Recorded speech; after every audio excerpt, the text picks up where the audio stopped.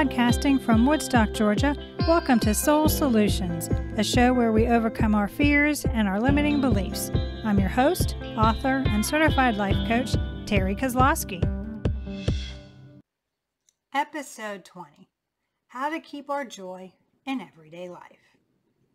Are we joyful in our everyday lives, or do we allow the clouds of our day-to-day living to bury our delight? The source of all joy comes from Spirit. So we always have it.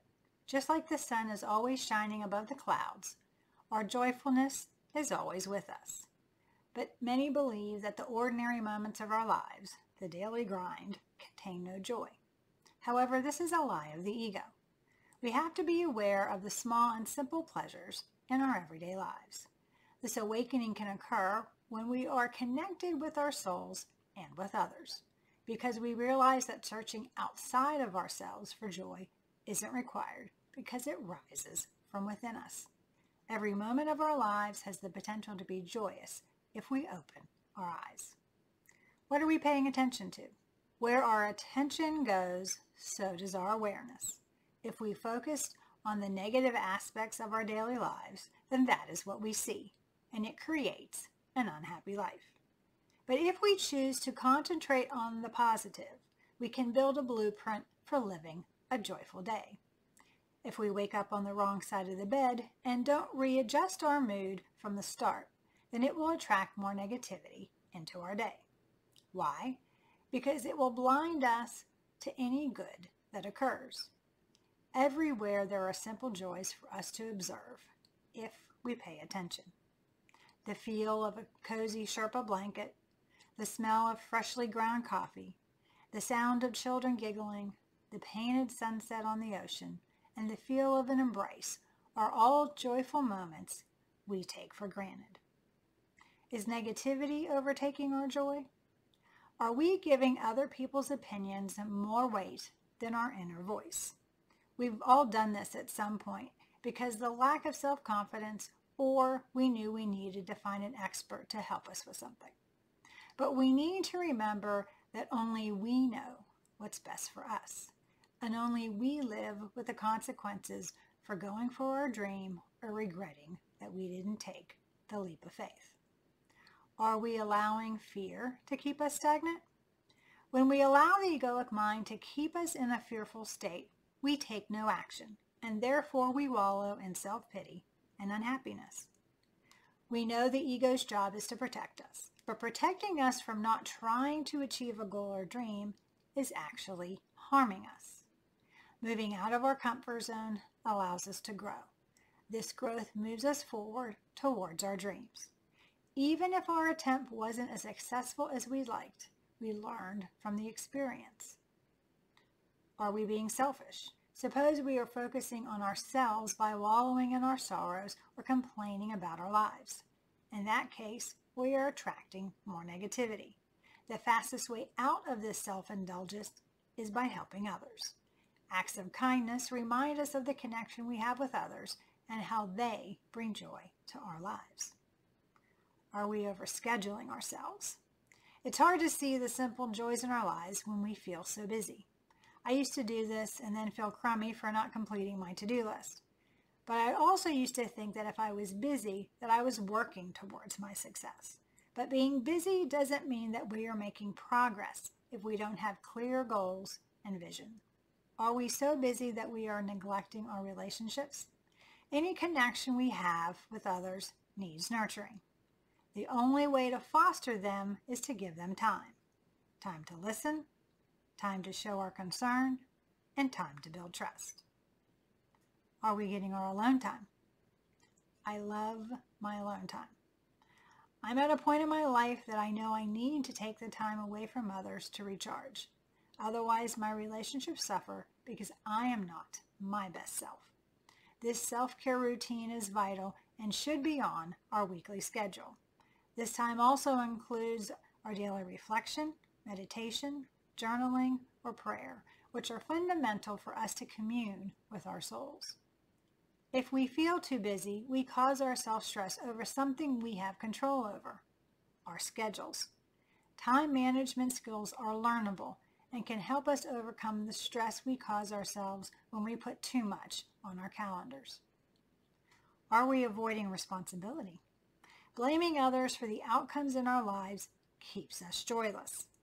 If we blame others, we avoid responsibility for our choices, and we will always be in a place we don't like. I did this because my mother was responsible for my childhood trauma, but every choice I made afterward was mine to make.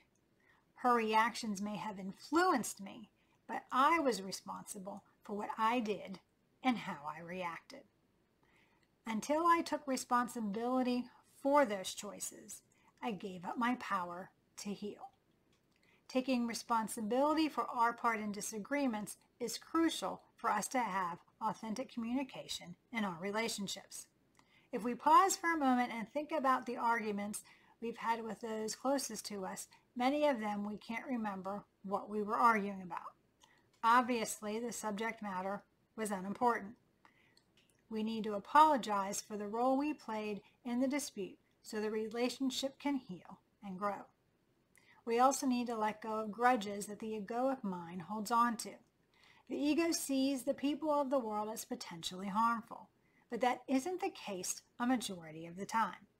Therefore, holding on to resentments only harms us by taking away our joy in the present so that we can stew about the past. Are we ignoring something important? When we don't pay attention to something important, the universe will keep trying to get our attention. The longer we ignore the signs, the more harmful the signs can become. For example, I spent years having upset stomachs, which I thought was because of my anxiety. Then I got awful for about 2 days. On the third day, I went to the doctor only because my husband forced me. I had waited too long. I had acute appendicitis. As I was getting a CAT scan, my appendix ruptured. Emergency surgery, a week in the hospital, followed by peritonitis, which almost killed me. While I was receiving IV antibiotics at home for 3 weeks, I realized that my body was trying to tell me to deal with my fears because it was causing me to be sick.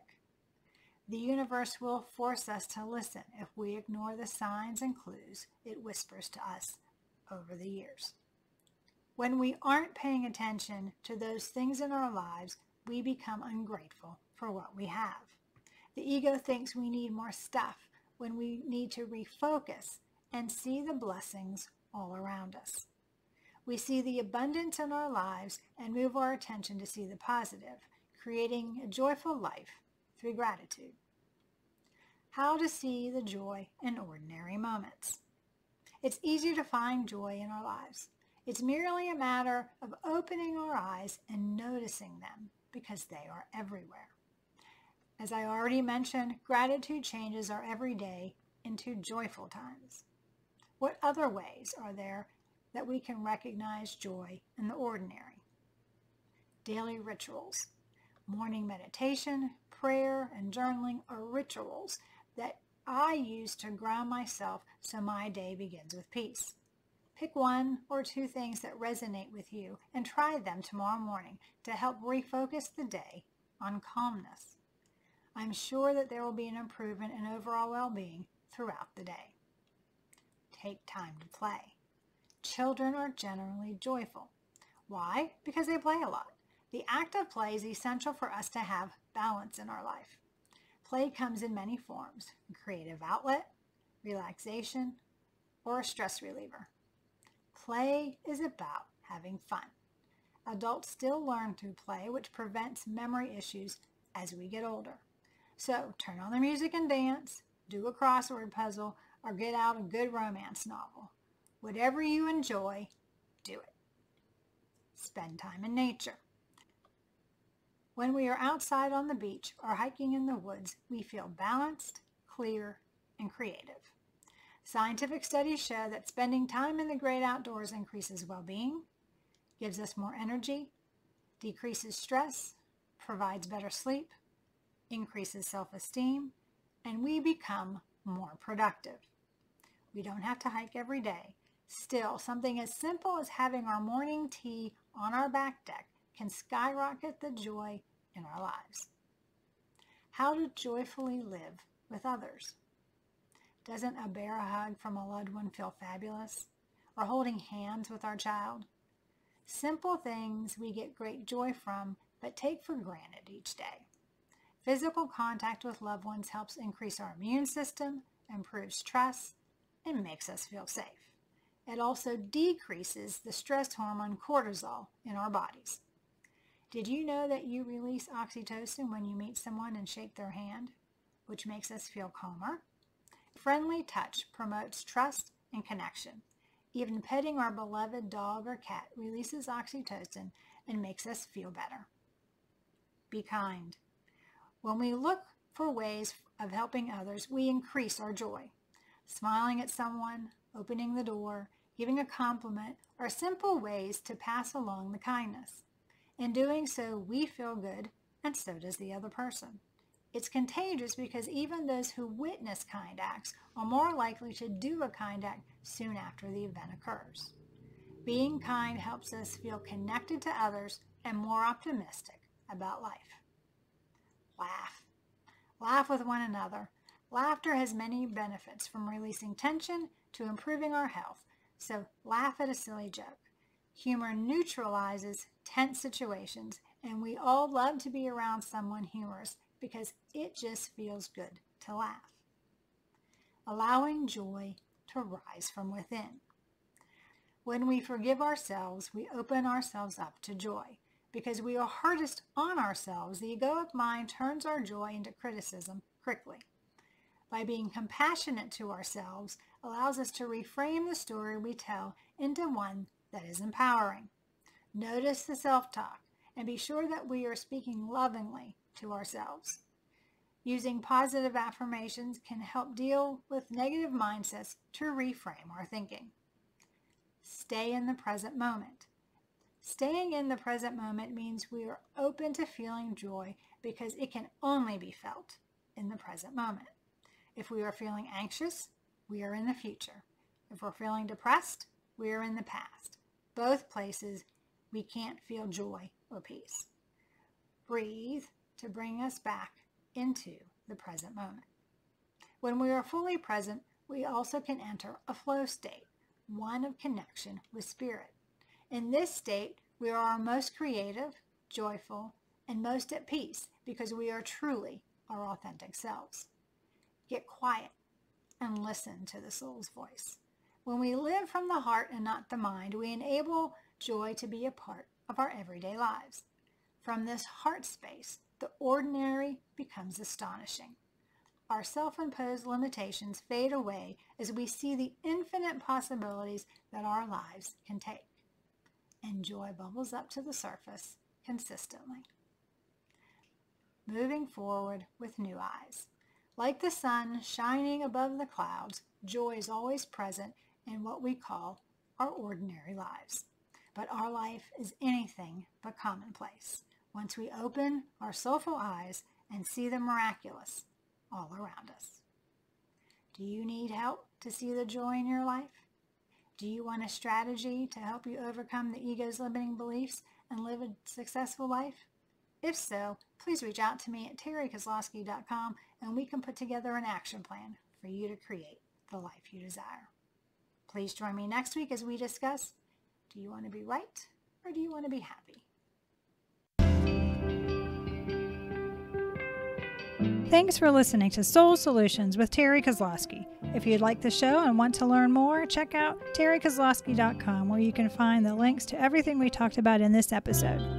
Please subscribe to the show so you'll never miss an episode as we overcome our fears and our limiting beliefs.